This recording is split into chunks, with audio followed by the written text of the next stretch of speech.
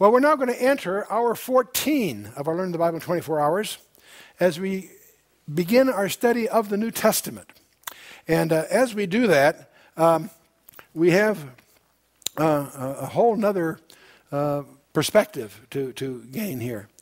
The New Testament has architectural features that are very similar to the Old. The Old Testament opened with the 5 books of Moses, and the New Testament opens with 5 historical books, the Gospels and the book of Acts. And you can look at the book of Acts as volume 2 of Luke, if you will. See, Luke wrote 2 books, Luke volume 1 and Luke volume 2, if you will. So I always treat the 4 Gospels and the book of Acts as a group. And then they are followed then by 21 interpretive letters. Just as the book of Deuteronomy is Moses' interpretation of the law, there are really 3 sermons by Moses. In the New Testament, we have 21 letters that were gathered and circulated by the early church as precious items because they were apostolic interpretations of what went on. So the Gospels tell you what happened, and the letters tell you why it happened and what the significance of it is. Of those 21, 14 we believe were written by Paul. I say we believe because there's one that is deliberately unsigned, and there's a strategy behind doing that. And we'll talk about when we get to the book of Hebrews. We're among those. Some scholars have different perspectives, but we think we have a good defendable position by arguing that the book of Hebrews was written by Paul but deliberately unsigned, so it would be read, so it wouldn't rise ire and so forth. But in any case, we have 14 by Paul, and then 7 by some of the others. Peter, James, we call them the Hebrew Christian epistles. So there's 21 epistles. So we have 5 historical books, 21 letters that are sort of like the op-ed pieces, if you will. And then we have, in lieu of the prophets of the Old Testament, we have the book of Revelation by Apostle John. So we have 39 books in the Old Testament, 27 in the New. That's 66 books. People say, that's sort of strange. Everybody expects 70 books. Why 66? Well, technically, the book of Psalms is 5 books, by the way. So if you put that in, it's really 70. But let's not confuse people. Everybody knows it is 66 books. Okay. So the Old Testament was compiled over several thousand years. That shocks many people because there are books in the Old Testament that are older than the books of Moses. The main example being Job, because Job was an old book even before Moses. So they span a period of at least 1,500, almost probably 2,000 years in compiling the Old Testament, pulled together as we know it today in the days of Ezra. And we're not going to spend a lot of time on the documentation there because Jesus Christ authenticated it for us. He quotes from it, quotes from each of the books, and so we don't have a problem because he felt comfortable enough to quote from it as God's word. That should be enough for us too. So we're not going to spend a lot of time on that. But the New Testament's a little different kind of a creature. It was put together within one lifetime. Whole different circumstance. We have 4 Gospels, and I say Luke in 2 volumes. And I'm treating here the book of Acts as Luke volume 2, so to speak. The Pauline corpus of letters and other epistles. And these were all circulated along with the Septuagint Old Testament. Now get the picture here. The Old Testament, which was written originally in Hebrew, was translated into Greek 3 centuries before the Gospel period because most of the people in the world, commercial world, spoke Greek. As the Christian church begins to emerge in that first century, their Old Testament was a copy of the Septuagint, the Greek translation of the Old Testament. The LXX abbreviation is the Greek version of the Old Testament. Most of the quotes in the New Testament of the Old, in the New Testament when they quote the Old Testament, they quote most of the time from the Septuagint, the Greek. And so the Gospels, these letters, and the Septuagint was a package that was used for instruction and for worship within the early church. Something that most people don't factor into their thinking well enough is both Luke and Paul rely on the fact that their readers were contemporary with these events. When Paul writes to the Corinthians, many of them in the congregation were up in Galilee and saw the resurrected Lord. They were eyewitnesses of the resurrection. That's one reason they don't have to argue hard for it, because they experienced it. And Paul and Luke both rely on contemporary testimony. There's something else. It's always instructive as a student to pay attention to what's missing, not only what's there. There are some very conspicuous events in history that are not mentioned in the New Testament. For one, Nero's persecutions after 64 AD. Nero, see, up till then, most of the persecutions of the Christians came from the Jewish community by zealous Jews. In fact, one of the points that Luke makes, not only in his gospel, but also in the book of Acts, that's why we believe, many of us suspect, that the Luke, volume 1 and volume 2, were the necessary documentation for an appeal to Caesar. We know from the Roman laws that if you appeal to Caesar, the facts surrounding your background had to precede you to Rome. In those days, that was an expensive project because they didn't have printing and copying. Putting a document together was an expensive process. But you notice, if you read Luke carefully, the centurions are always good guys. And he goes out to some lengths to point out that the uprisings that occurred wherever Paul went were by the Jewish community, not persecuted by Rome. That was a development that came with Nero and following, the persecutions by Rome. Well, it's interesting. That started in 64 AD. No mention of that. The execution of the leader of the Jerusalem church, James, who led the council in Acts 15. He gets executed in 62 AD. That's well documented. It's interesting that's not alluded to in any of the New Testament documents. What does this tell you? That the New Testament documents were completed before these things happened. This is a way of putting an early dating on the document, especially when some of these things would have been incorporated in their arguments. The Jewish revolt against the Romans in 66 AD, no mention. The destruction of the temple is the most telling one of all in 70 AD, the fact that that's not mentioned. So this is strong documentation demonstrating that the documents that make up the New Testament were drafted and in circulation prior to any of these events. In other words, they were circulated prior to 62 AD. And we'll get to more of that. Now there is a parchment. I'm not going to spend a lot of time on the Dead Sea stuff and all that, but there is a parchment. It was published for a while under the label of the Jesus Papyri. That's just a secular label for a book that was written about it. But there was some scraps, a little segment of text of Matthew's Gospel.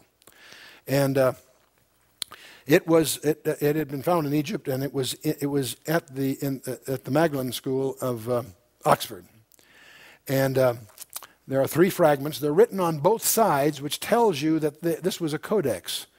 The ancient Old Testament was written on scrolls. That's why I always use the little idiom of scrolls. When I talk Old Testament, I use a little scrap of parchment. As we go through these slides, I use a different background to make you conscious of what came from the Old and New Testament. A codex was started to emerge when they discovered it was useful to write on parchment on both sides and make pages like in a book. A codex is what you and I think of as a book, in contrast to a scroll, which has, a scroll has two rolls, and a scroll is a scroll. Okay, codexes are handy because you got pages you can quickly get at page 237. You don't have to wind through a scroll. So codexes started to emerge in this period about the time of the first church. And it's interesting that this is already the fact that these scraps are written on both sides indicate they were a codex, not on a scroll. And there's 3 fragments written on both sides. There's about a total of 24 lines. They appear to be a segment of Matthew chapter 26, verses 23 on one side, 31 on the other. Something else that'll be important as we get a little further, they also conform to what we understand from Textus Receptus, and I'll come to that later in a minute here. But some advanced technology comes to our rescue. And it turns out that a scanning laser microscope can differentiate between 20 millionths of a meter layers of the papyrus. They can measure the height and depth of the ink as well as the angle of the stylus. They can tell whether the writer was right or left-handed. See, the technology today is astonishing. Well, using these advanced technologies, it turns out that Dr. Karsten Thiede, using a scanner laser microscope and comparing with 4 other manuscripts, and I won't go through the details of the other 4 manuscripts, the more important thing, what he's done from his studies, he's concluded that the Magdalen Papyrus is either an original of Matthew's gospel or an immediate copy. It was written while Matthew and the other disciples and other eyewitnesses were still alive. The point I'm making is you will find in your Bible helps many estimates of when certain books are dated. But you'll discover if you do your homework that the current scholarship is substantiating the dates far earlier than was previously believed. Many people are under the impression that the New Testament was put together in the 2nd century AD and so forth. That's nonsense. We're discovering that many of these things are contemporaneous. They were circulated before 60 AD, and some of these are dated in the 50s. So this is within a decade or two of the events.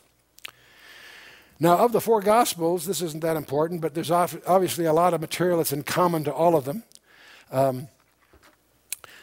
Matthew is larger than the others because Matthew took shorthand, and I'll come to that in a minute.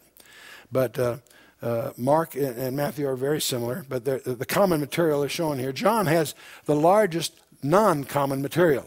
John speaks especially of the Judean ministry rather than the Galilean ministry, and we'll talk about that when we get there.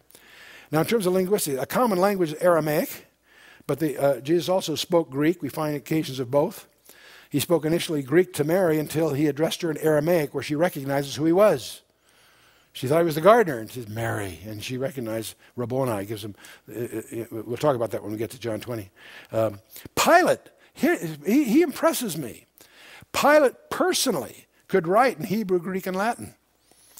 Pilate labeled the Titlon on the cross. And he played a word game against the Jews, and we'll talk about that when we get there. But part of it was in Hebrew, Greek, and Latin, and he wrote it himself. As a top official, he had skill in all 3. Hebrew, because he was ruling the Hebrew territory. He spoke Greek, because that was the common commercial language, and Latin was the official language of the Roman Empire. So it gets more prevalent use later, of course. Now, there are some syntactic peculiarities in the New Testament. The sentence structure is really Hebrew more than Aramaic. Mark quotes Luke in hundreds of places. That shatters many people's concept here. You think of Luke as a Johnny-come-lately, because so much of what he learned by doing some research. But Mark quotes Luke, which means Luke's document was in place very early. Mark is basically the secretary for Peter. When Mark speaks, he's really speaking for Peter. He did the writing for Peter, apparently. Mark quotes Acts in 150 places. It's astonishing to realize the book of Acts was that early. And it's also clear from Mark that he knew Thessalonians, Corinthians, Romans, Colossians, and James. These letters of both Paul and also of James. And there are 600 evidences of an early date for Luke. That shatters a lot. I'm mentioning nothing because they're that important per se, except they'll contradict some of the traditional myths that have surrounded the New Testament. There is a school of belief among scholars, they call it the Jerusalem School, for reasons I won't bother you to hear it, that originally there were Hebrew drafts, out of which about 45 came a rough Greek version, and then probably from that some Greek and Aramaic versions, sometimes called the Q documents. But in any case, out of all of this, we have a Greek adaptation by subject, which leads to Luke first, Mark next, and then probably Matthew, but Matthew drawing directly from the Hebrew for lots of reasons. And then, of course, John is a whole other act on the thing. We're dealing here within just a few decades of the actual events. And so just to give you a perspective. Paul's letters, the first letter he probably wrote were the Thessalonian letters. And we'll deal with those separately in a special way, not because they're first, but because they have some topical issues that we're going to deal with later. First Corinthian letter was about the spring of 55. There were actually 4 letters to Corinth. We only have 2 of them remaining. And then the first letter of Timothy was about fall of 55. 2 Corinthians about 56. And you get the general feeling. Most of these were anyway between 50 and 58 as the letters. And other New Testament books are roughly in the same domain, in the 50s to 60s, and we won't quibble with the details here. Let's talk a little bit about the history of the English Bible. This is very important to understand. The Old Testament originals were sometimes referred to as the Vorlage. And for us, the important event was the translation of the Vorlage into Greek 3 centuries before the Gospel period. And we don't spend a lot of time on the background of that because Jesus authenticated the New Testament for us. The Old Testament for us by his quotes and so forth. But I want you to be conscious of the fact that that was several centuries before the Gospel period. Okay. Now, the Hebrews, the Jewish leadership, got really upset in the first century because they discovered the Septuagint, the Greek translation, had been adopted by the Christians as their Bible. So they had the Council of Iomnia, where they had a real problem to solve, because Judaism relies on sacrifices. There's no remission of sins without sacrifices. They have no place to sacrifice. The temple's been destroyed. So what they in effect are faced with doing is redefining Judaism. That comes out of the Council of Iomnia. But they also, out of that council, set the groundwork for what later becomes the Masoretic text. When you look at a Hebrew Old Testament, you're reading probably the Masoretic text, and that's it derived from the Council of Iomnia.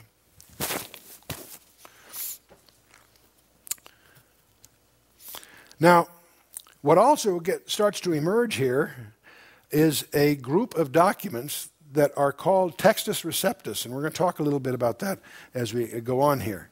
Textus Receptus, about the end of the 3rd century, Lucian of Antioch compiled the Greek text to become the primary standard throughout the Byzantine world. Now, something you need to understand is that the center of the world was not Rome anymore. It had been moved. Constantine moved it to Byzantium. All these councils, church councils you read out and so forth, are not in Latin, they're in Greek, and they're in the East. The Byzantium was the capital of the world. And the Greek text that was circulated widely throughout the Byzantine world is a text that is referred to as Textus Receptus. The received text is what it's intended to connote. And by from the 6th through the 14th century, the majority of New Testament texts are produced in Byzantium in Greek. So it was the primary publication center of the Christian world. In 1525, now we're moving way ahead in the 16th century, Erasmus, using 5 or 6 of the Byzantine manuscripts, compiled the first Greek text produced on a printing press, thanks to Gutenberg. This was the big event that really led to the Reformation. It was to make Bibles available. And his writings are the basis for what is formally called Textus Receptus. And so that gives you a feeling for the timing here. And out of this we have the Old Latin and then the Vulgate. Jerome does the Latin translation of the Bible, which becomes, with Tyndale and others, translate to make the English Bible. And that's really the one we're dealing with. I won't take you through the evolution from Wycliffe and all the rest from 1382 down through 1611, the King James Version, except to make a couple of points here. As we go through these, Erasmus and the Tyndale Bible, Luther's Bible, Coverdale's, and so forth, and the Geneva Bible and the rest, you need to understand that the people that did these translations did it under penalty of death. It was a capital crime to be trafficking in Bibles by the medieval church. So these heroes that became martyrs did all this out of their commitment to get the Word of God out to the people so they could understand it, rather than have it filtered by a church with its own agenda. And so, but you finally get down to the King James Version, from which all of us are indebted. King James VI of Scotland became King of England, and he called himself James I. And in 1607, with more than 50 scholars, they met in continual prayer and committees. The one thing that really distinguishes them, they were committed believers. They were believers first and scholars second in that sense of speaking. Something else you should understand when they did the King James Version, they had available to them 5,556 manuscripts. So they had plenty of ammunition. The primary reliance of the translation committee was on Textus Receptus. That was their yardstick. And what they produced is the King James Version of the Bible, and it has been heralded even by the secular world as one of the most noblest monument in English prose. The majesty of the King James has never been really equaled. And some of us have trouble with the Old English, but that turns out there's less than a dozen words that bother you, and you can learn those pretty quickly.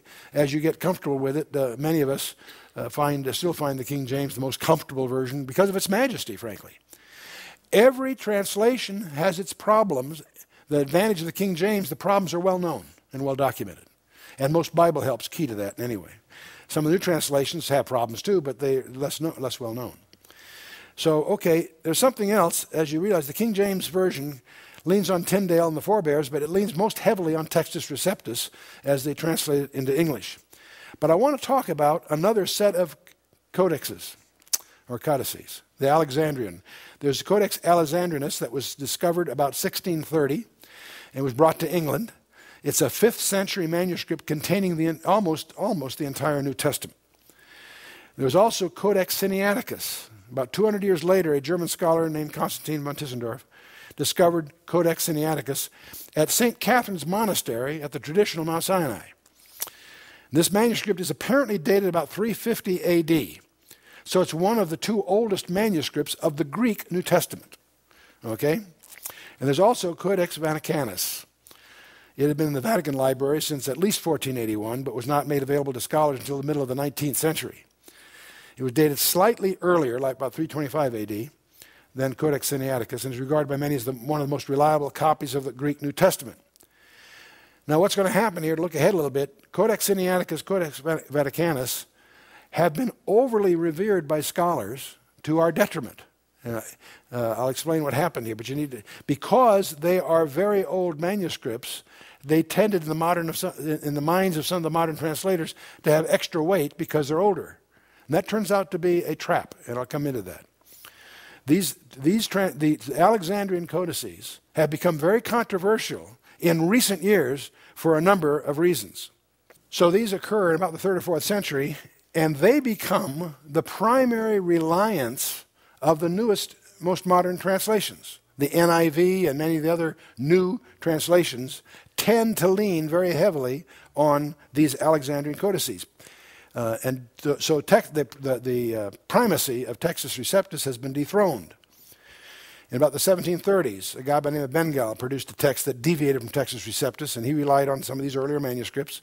And Karl Lockman did a similar kind of thing, and another guy did, not that critical. The real important guys are 2 characters known as Westcott and Hort. Brooke Foss Westcott and Fenton John Anthony Hort were Anglican churchmen who had contempt for Textus Receptus.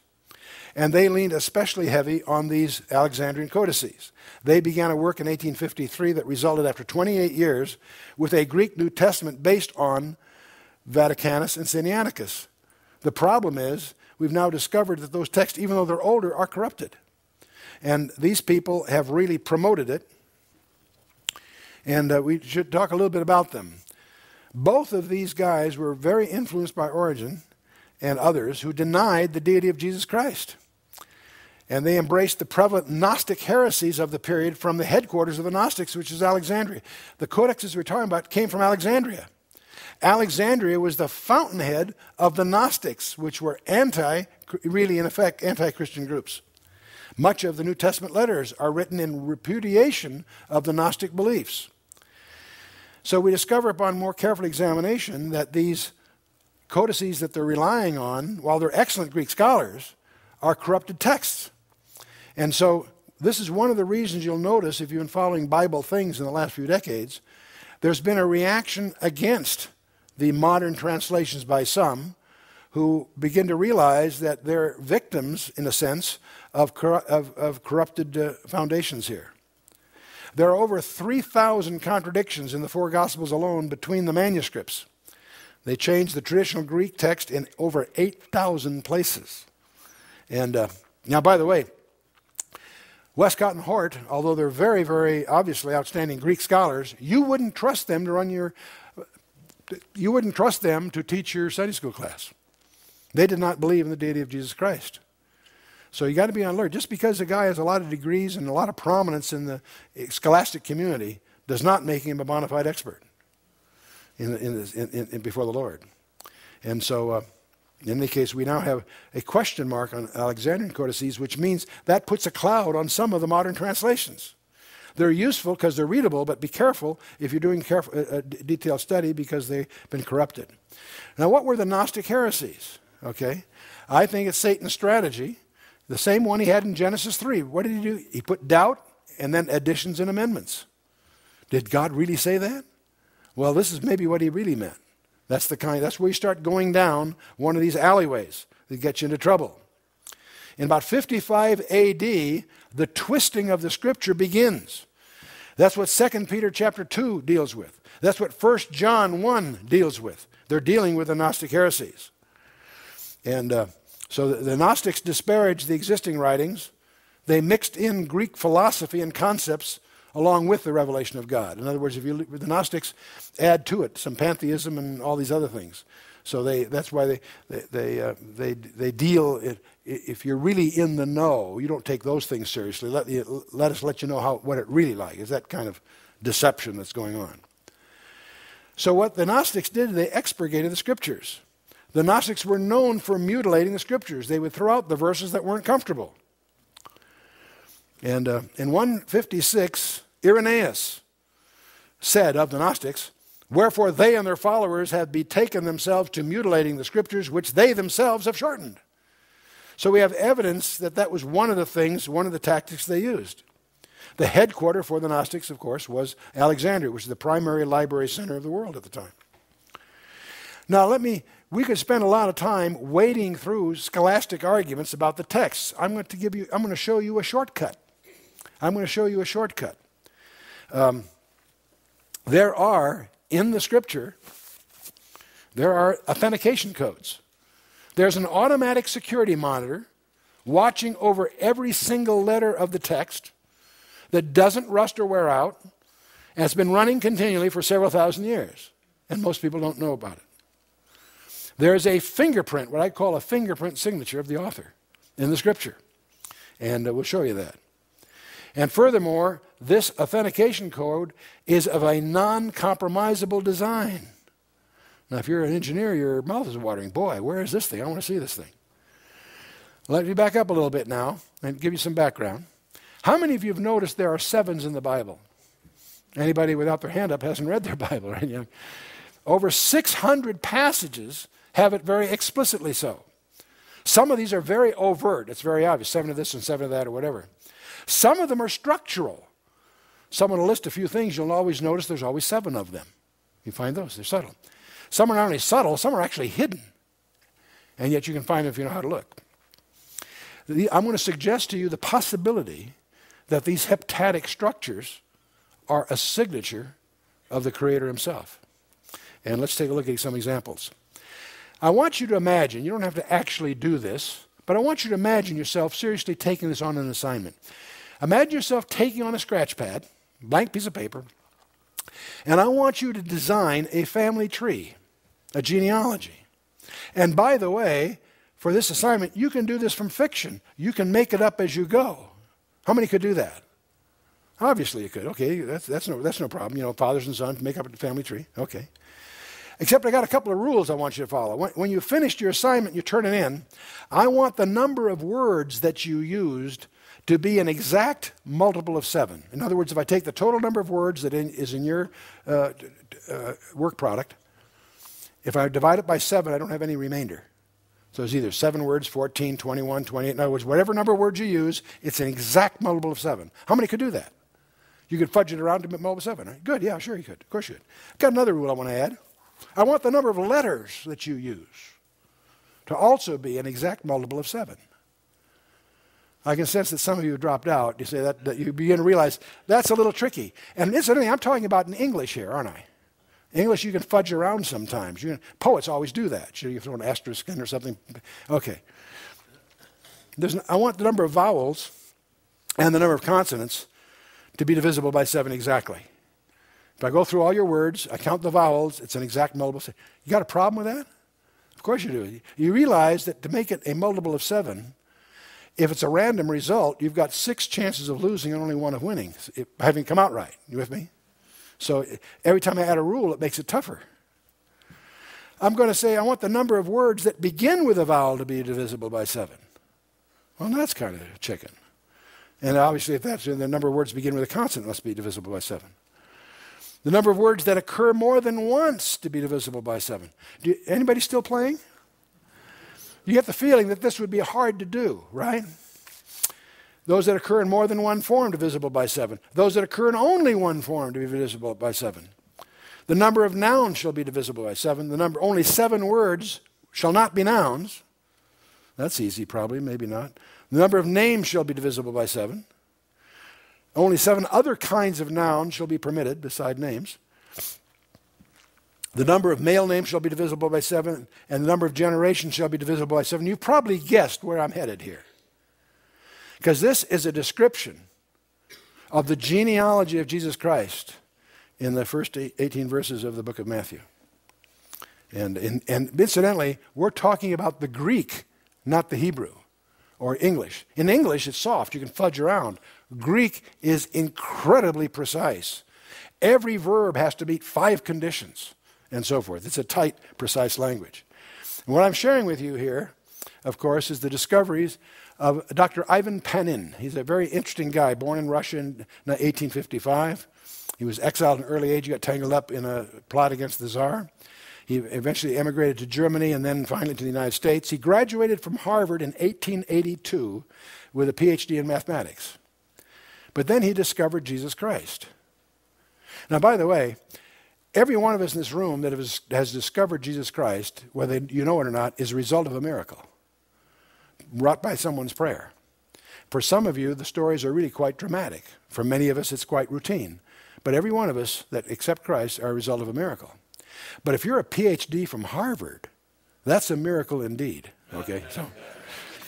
But shortly after becoming a Christian, he discovered these heptadic structures, these 7-fold structures that underlie the biblical text. He discovered that about 1890.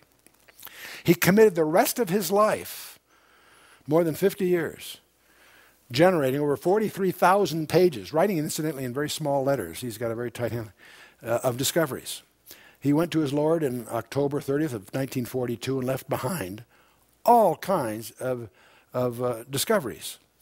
Candidly, it's very tedious to go through because it's laborious stuff, and yet what comes out of this are some treasures, and I'll show you a few highlights. That was the one that I showed you. The genealogy of Jesus Christ fits all those conditions. And even if you try to simulate that, you'll discover it's almost impossible to get something to fit all those conditions. But let's talk about a specific practical example. If you look at your Bible, at the last 12 verses of the Gospel of Mark, you will probably find a footnote in it. Something to the effect that these verses are in dispute and were probably added later by some copyist. That's the typical kind of remark you see, annotating the last 12 verses of the Gospel of Mark. And the question is, were they added later? Or Westcott and Hort regards the last part of Mark, that's verses 9 through 20 of chapter 16, as a later addition, that this wasn't in the original, it was added by some well-intended copyist down the road a bit. Well, that's easily shredded because Irenaeus in 150 AD quotes it in his commentary. The Alexandrian codices were 4th century. But in the 1st and 2nd century, we have quotes from these so-called verses that were added later. No, they weren't added later. They were expurgated from the Alexandrian codices, is my contention. So Irenaeus either had a copy of the original, or he must have been clairvoyant. I don't think he was clairvoyant. Hippolytus, also in the 2nd century, quotes from these 12 verses. And these are several hundred years before the Alexandrian codices. So if these verses are not in the Alexandrian codices, they were expurgated. So you can attack this scholarship from the point of view of historical records, but I'm going to show you something even more surprising. If we studied the last 12 verses of Mark, we discover that verses 9 to 11 are an appearance to Mary, and it just discusses the disciples' initial disbelief. From verse 11 to 18 are subsequent appearances, and then the conclusion of the chapter is verses 19 through 20. So from 9 to 20 is what we're talking about. Another way to organize those 12 verses is from verses 9 to 14 a simple narrative, verses 15 to 18 is a discourse by Jesus Christ, and the last 2 verses are a conclusion of the whole gospel. And by the way, if you take these 12 verses away, you leave the gospels with the people confused and in disarray and in disbelief. You have no resurrection. So you can see why the Gnostics would love to drop those verses off. But anyway, these are the verses that are there. Let me share some things with you that Panin discovered about these verses. The number of words in these 12 verses are 175. That's a multiple of 7 exactly. Oh, really? The vocabulary involved is 98 different words. That's a multiple of 7 exactly. The number of letters in the 12 verses are 553. That's a multiple of 7 exactly. The vowels are a multiple of 7 exactly. The consonants obviously would be a multiple of 7 exactly. The total vocabulary, I said, was 98 words. 84 of those are found earlier in the book of Mark. That's a multiple of 7 exactly.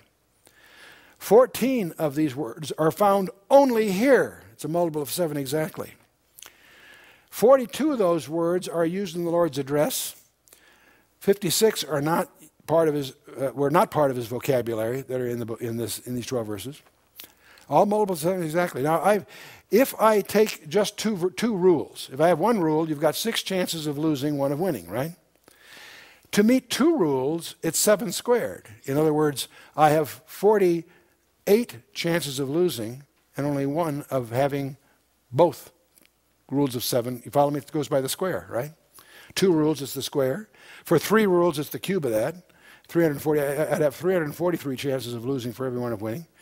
And so it goes. For 4 rules, it's 2401. I've given you so far 9 rules.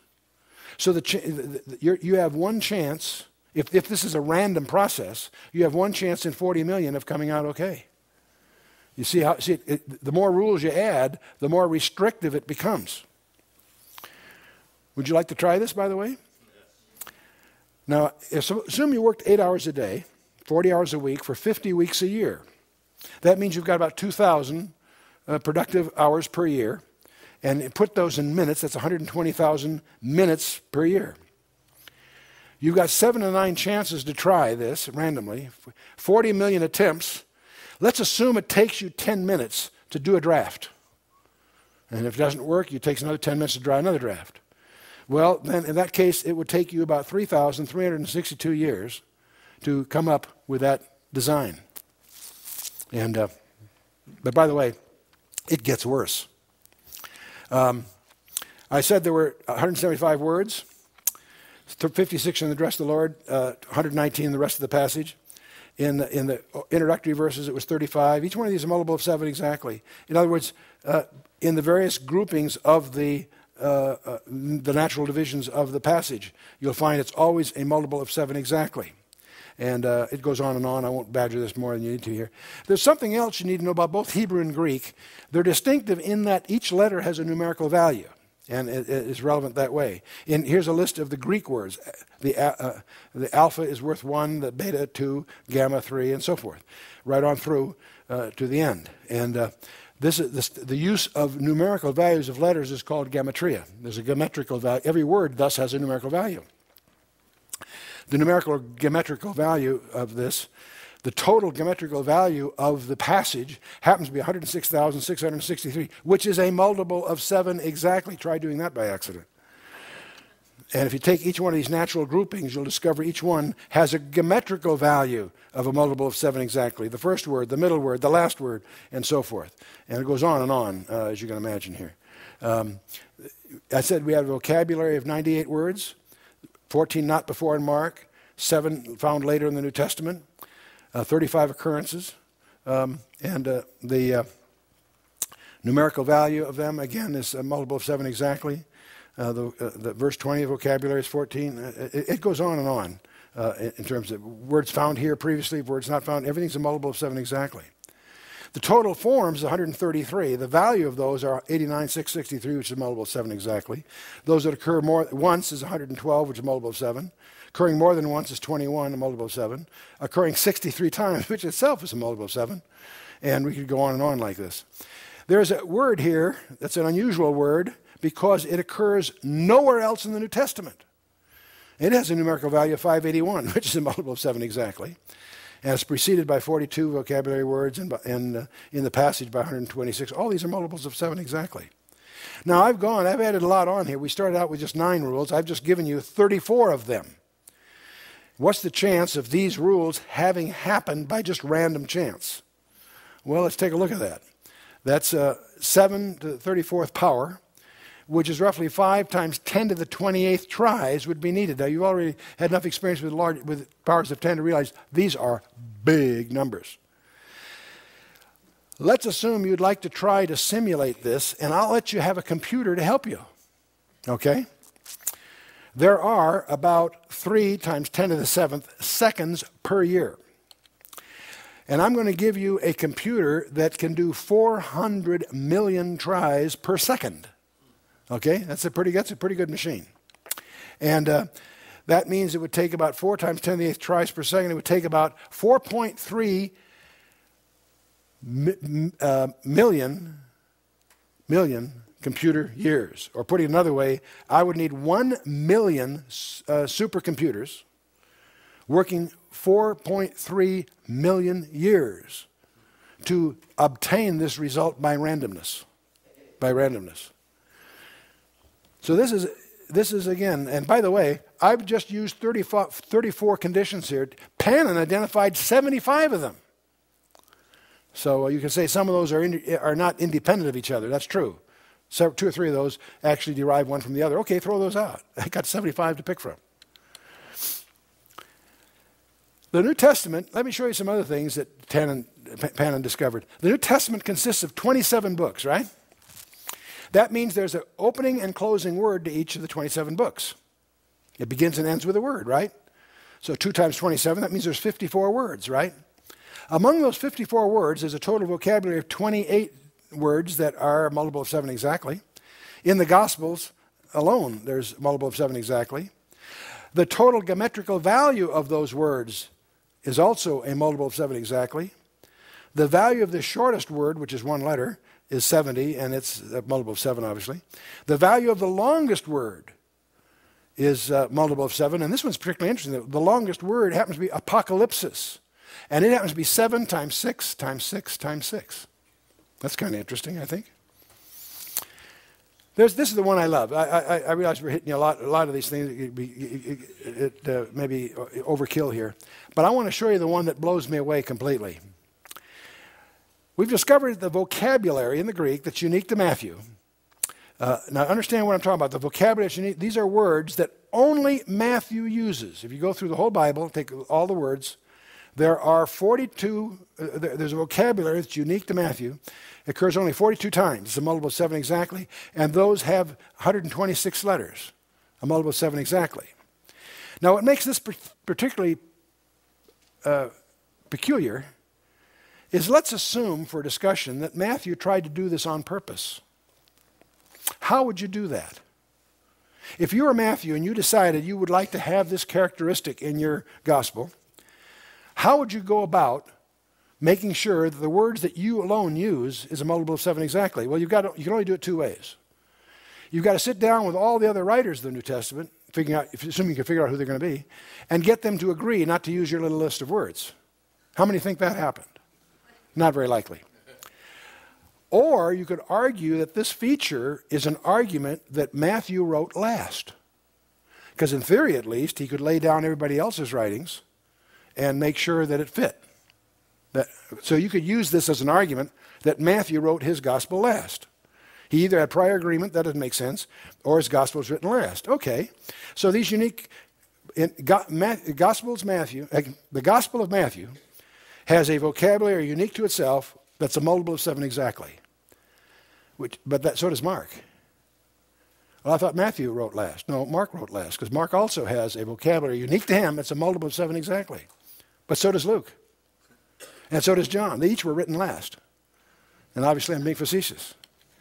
And so did James, Peter, Jude, and Paul. Each one was written last. In other words, each one has a vocabulary that nobody else uses that happens to be an exact multiple of 7. There's only one explanation for this that I can tolerate mathematically, and that is that the Holy Spirit was an overseer of every word, every letter in the New Testament. I think that's exciting. By the way, this even bridges the Old New Testaments. You know, I often joke that I'm going to have a conference and advertise conference. We're going to tear out the page of the Bible tonight that's unnecessary. That'll smoke out all the fundamentalists, right? And then we'll very ceremoniously open the Bible and tear out the page between the Old and New Testament because it's unnecessary. There are words that have this heptatic feature if and only if you put the Old and New Testament together. The word hallelujah occurs 24 times in the Old Testament, 4 times in the New. 4 plus 24 is 28, a multiple of 7 exactly. Hosanna, shepherd, Jehovah Sabaoth. And I go through a list of these words that are not multiples of 7 in either Old or New Testament, but they are a multiple of 7 when you put the Old and New Testament together. I think that's kind of fun. All this, of course, is detailed in our briefing package called How We Got Our Bible. But the main point is these specifications that we talked about have been fulfilled. The specifications in the Bible says that he would be born of a virgin, and he was. That he'd be born in Bethlehem, and he was. That he'd be taken into Egypt, and he was. That he would heal the sick and make people whole, and he did. And each one of these is documented. You can look up the verses. He would be crucified, and he was. That he would die for our sins, and he did. That he would be raised from the dead, and he was. And so why do we accept the Bible? Because these little numbers from canon? No, that's not the reason. We do this because it's the authentication of Jesus Christ. The Septuagint has over 300 detailed specifications he's fulfilled in his lifetimes. The 70 weeks prophecy that we studied in Daniel chapter 9 is undeniable. So we have the authentication of who Christ is, first of all. The Scripture authenticates who Christ was. Then we can lean on the authentication by Christ of the Torah, of Daniel, in fact, of the whole Old Testament. It's an integrated design. That's our apologetic. That's the one that's bulletproof. That these 66 books, penned by over 40 different guys over virtually 2,000 years, is an integrated package, and that it transcends the dimensionality of time itself. No other book on the planet Earth does that. 66 separate books, penned by 40 different guys who didn't even know each other, over several thousand years. Their design anticipates in detail events before they happen. So obviously the source of this message is from outside our physical universe, outside our time domain. There are all kinds of hidden authentication codes in the Scripture. We've talked about some of the microcodes, these little numbers and so forth.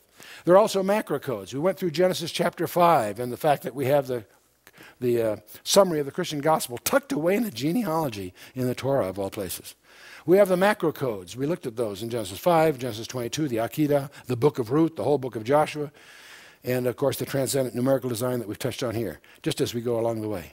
But there is something else. How can you personally say, Chuck, I'm not a mathematician. I don't want to get into all that stuff. But how can I know? How can you know? And Jesus answers that for you in John 7, verse 17. If any man will do his will, he shall know of the doctrine, whether it be of God or whether I speak of myself. That's Christ's challenge to you. Try him and see for yourself. One integrated design. The New Testament is in the Old Testament concealed. The Old Testament is in the New Testament revealed. And once you begin to discover that, once you begin to discover the integrity of the package, it'll change your whole perspective on everything that it says, when you know you can rely on it. And so we're going to now enter, in the next session, we'll actually enter the New Testament. We'll talk about obviously we'll enter the historical books, the Gospels, and the interpretive letters will come separately, and Revelation. Along the way, we'll do some summaries. We'll have a whole eschatological summary of where end-time prophecy is headed and so forth. Much of that will be controversial. Different good scholars have different views on some of these things. But in the New Testament, we have the 5 historical books, and next time we'll focus on Matthew, Mark, Luke, and John, and we're going to take a little different approach. With a limited opportunity we have, we're not going to go through each book individually. We'll talk about its distinctives first, but then we'll go through an integration of all of them geographically. Here's where he went, there's what he did, and we'll put it all together for you geographically when we do that. And one of the things that you'll learn that's kind of fun is that Matthew, Mark, Luke, and John all have a different agenda. Matthew's a Jew. He presents Jesus Christ as the Lion of the tribe of Judah, the Messiah, the promised Messiah. He's Jewish, very Jewish. Mark is really writing for Peter, but his emphasis is to present Jesus Christ as the suffering servant, the obedient to the Father. Luke's a different kind of guy altogether. Luke's a doctor. He's interested in presenting Jesus Christ as the Son of Man. The fact that God became man is what blew him away. And John takes the flip side of that he's the Son of God. Each one of these has a distinctive mission as he writes his gospel, and you'll discover something interesting. Everything in their respective gospels supports that particular emphasis. The genealogy. Matthew, being a Jew, starts his genealogy from Abraham and takes it through the legal line, through Joseph, the legal father of Jesus Christ. Mark is a servant not interested in pedigree. He's the only one without a genealogy. Luke, because he's the Son of Man, he obviously starts with Adam. And from Adam to Abraham, when he gets to Abraham to David, they're both the same, Matthew and Luke. But when you get to David, Luke takes a left turn. He doesn't go through the first surviving son of Bathsheba as Matthew does. He goes through the second surviving son, down through a line that ends up with Mary. And so he has the bloodline. And there's a whole thing we'll get into when we get there. There's some fascinating mysteries behind all that. And John has a genealogy, but most people wouldn't recognize it. The first few verses is the genealogy of the pre-existent one. And you can take a look at that and see what he says there. So Matthew emphasizes what Jesus said. Mark, what Jesus did. Luke, what Jesus felt. He's the humanist of the bunch. And John, who he was. That's his emphasis. So Matthew writes to the Jew, Mark to the Roman, Luke to the Greek, John to the church. The first miracle. Matthew, the first name would be a leper cleanse. That's a very Jewish emphasis, because leprosy was a symbol of sin. Mark and Luke, both being Gentile-oriented, demons expelled. John's the mystic. Water turned to wine is his first miracle in each one. Matthew ends with the resurrection, as any Jew would. Mark with the ascension. Luke with the promise of the Spirit, setting up his sequel, which is Acts of the Holy Spirit. And then John, of course, the promise of his return for the church, of course. And John finishes that, sets himself up for Revelation, if you will. And so it's interesting when we study the camps and numbers, the east, west, south, and north had symbols. The ensign for Judah was the lion, right? And lion of the tribe of Judah. Mark was the west. The next one was the Ephraim, the ox, if you will.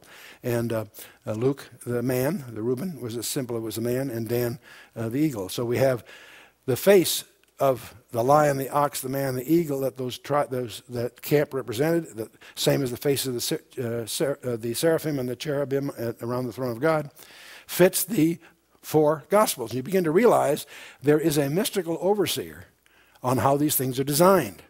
And so that's I think kind of fun. And there's also different styles in terms of groupings and snapshots and so forth. We'll talk about all that next time. So that's what we're about. And let's stand for a closing word of prayer.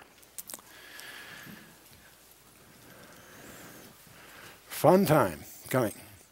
We'll be going through an overview of the life of Christ where we'll put that all together up to the final week. We'll save a whole session for the final week because there's an awful lot of there that Mel Gibson didn't tell you or couldn't tell you. We'll talk about that. And I believe he did us a wonderful favor with this marvelous piece of work because he's given us the opportunity to open a conversation with anybody. But there are some things that he wasn't in a position to be able to communicate that we will extract from the text as we go forward. Let's bow our hearts. Father, we thank you for who you are. We pray, Father, that you would take these seeds that are planted in our lives. We pray, Father, that you'd nurse them to fruition. We pray, Father, that you'd illuminate that path before us, that we each might know what you would have of us as we go forward, as we just commit ourselves without any reservation into your hands in the name of Yeshua, our Lord and Savior, Jesus Christ. Amen.